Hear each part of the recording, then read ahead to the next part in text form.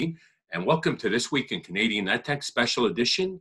I'm honored to have join me for a MindShare learning moment, Jennifer Casa-Todd, teacher-librarian, on-ed scholar, mentor, and author of Social Media, Moving Students from Digital Citizenship to Digital Leadership.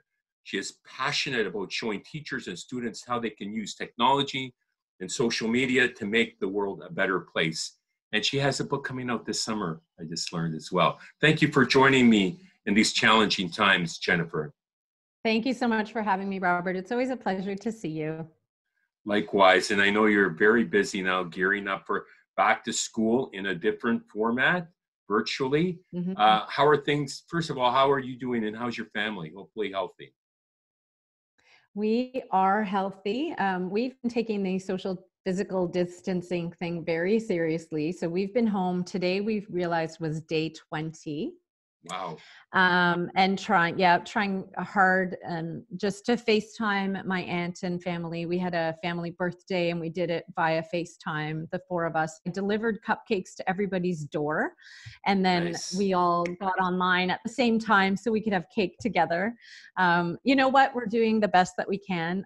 The other day, the girls drove around so they could scream just out of frustration. Close quarters. You need an outlet. You know what? Yeah, but you know what? We've been playing cards and playing games and, it's been really, really, really wonderful to see what my kids are interested in, like to have that. Fantastic. Before this week. This week has been kind of crazy with work, right? The reality is when you're working from home and then, parenting, it's very, very challenging. So we're very lucky we have been so far. Excellent. Yeah, I equated it to the other day in a conversation with another colleague was a hard reset. And we're redefining our priorities, rediscovering quality time with the family. And it's like, backtracking, 40 years ago in the 70s when life was so much slower, and it's been great that way. And it's a great opportunity for us to kind of clean the house in a way. And like I said, redefine the priorities. Have you found that as well? And connecting with family and friends that you haven't been in touch with? For sure. Although, you know me, like my message has always been use technology and social media to make meaningful connections. And I feel like we're so much better off. I can't remember who we were having this conversation with, but we're so much better off right now. We're so much better equipped to be socially isolating right now because we can continue to connect with family and friends because we have all this technology at our fingertips, really. So for me, it's been really exciting to see people who maybe would have never tried to do video chatting with someone, or to see the authors and the celebrities and the artists and the personal trainers that are going online now to share some of their talents, and people aren't as afraid to try it because we're just trying to do the best that we can. So, talking to teachers, even last year about the opportunities that technology and social media afford us, sometimes a tough sell. I think it's going to be a very different conversation when we come back. Absolutely. It's never been a more transformational period and opportunity for us to innovate. And, where there's, necessity is the mother of invention, to use that cliche. And we've seen a lot of great examples, and it's about courageous leadership. And you've really stepped up your game. I love the social media sharing and the YouTube live schedule that you put out there. That's a teacher librarian in you for sure. Some great resources, and the human spirit is rising to the top, isn't it? Yes. Well, thank you, Robert. The daily connections to which you refer, it was really just trying to, as you know, I have a parenting book coming out this summer. It's called Raising Digital Leaders.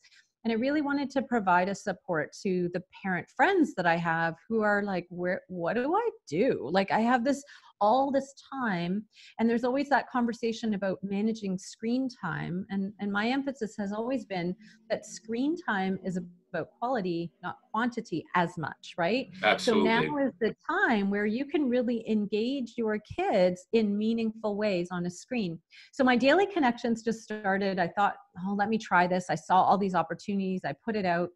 And honestly, it's been the reason I wake up in the morning. Like I wake up every morning at 7 a.m. I have my coffee. I scour the internet for opportunities for parents and kids and teens. And I put it out before 9 or by 9 at least, depending on the day when our dog wakes us up. And that it's just been wonderful. And the other thing that our family has been doing is we've been hosting a Tuesday night trivia.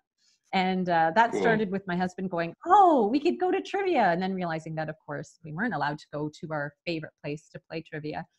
So we make up questions and get online. It's been amazing to see people from different states connecting on the same team or all across the country, That's friends awesome. and PLN members. Yeah, it's been a lot of fun for sure.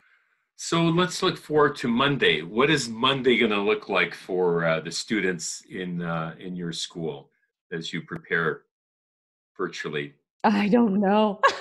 So I think I think we're holding off to see what the Ministry of Education, we're being very careful. I think all the boards are, Right. to make sure that we are in line with what it is that they're suggesting that we do.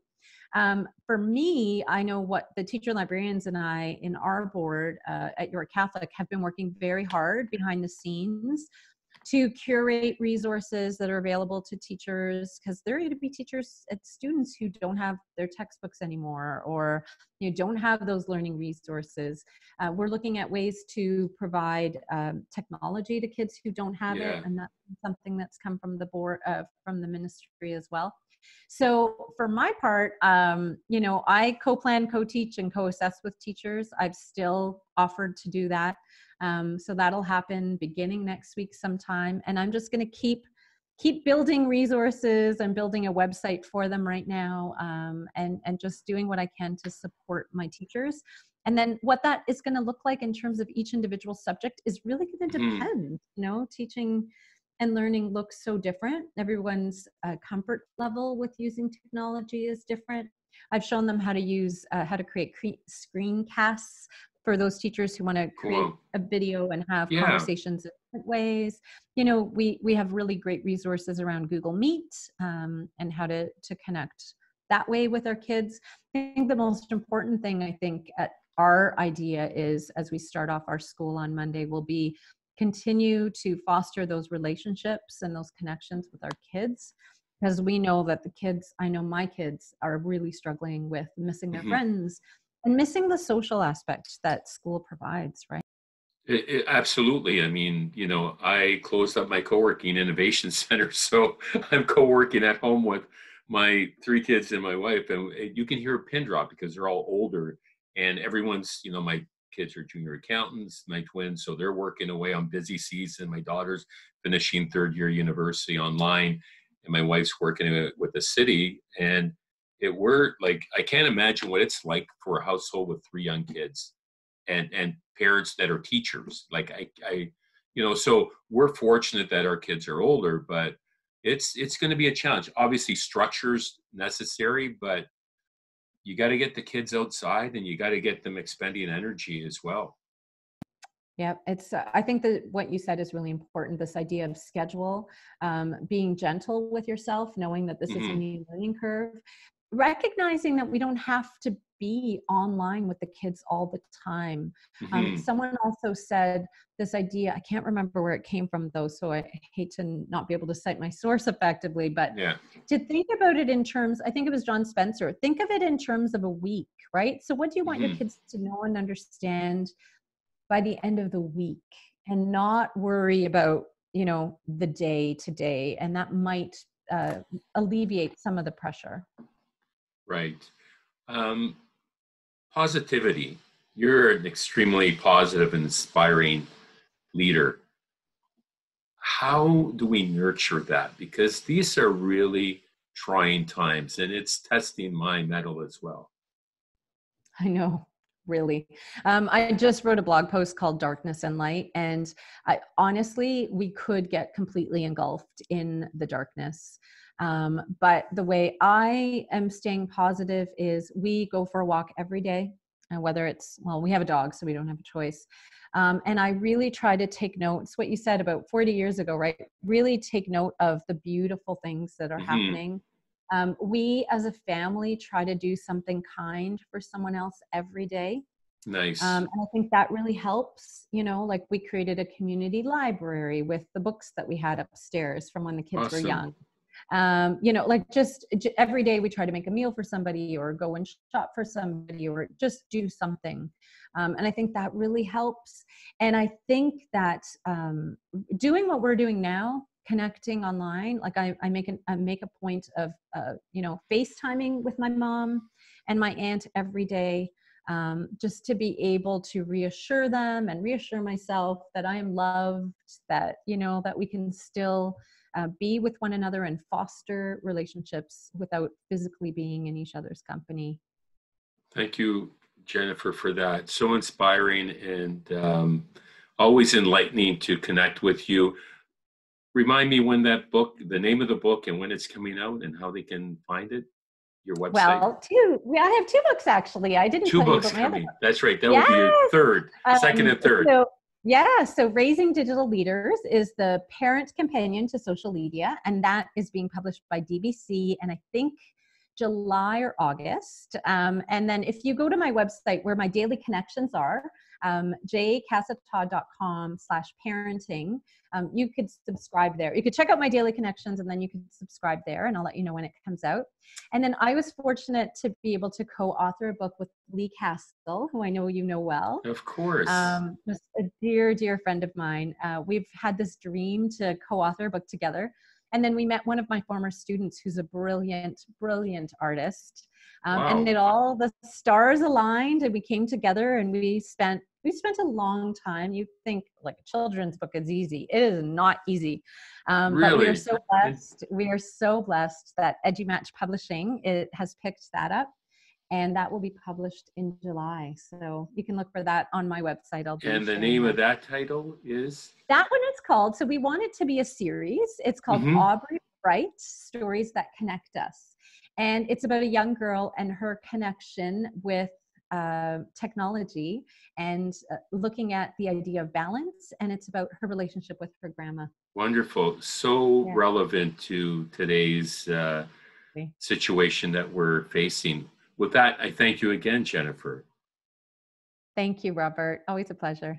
That was Jennifer Casa-Todd, learner, leader, mom, author, and 3 books now coming soon. And be sure to check out www.mindsharelearning.com to get your latest issue of the MindShare Learning Report. Until next time, stay safe, stay healthy, and keep the learning curve steep.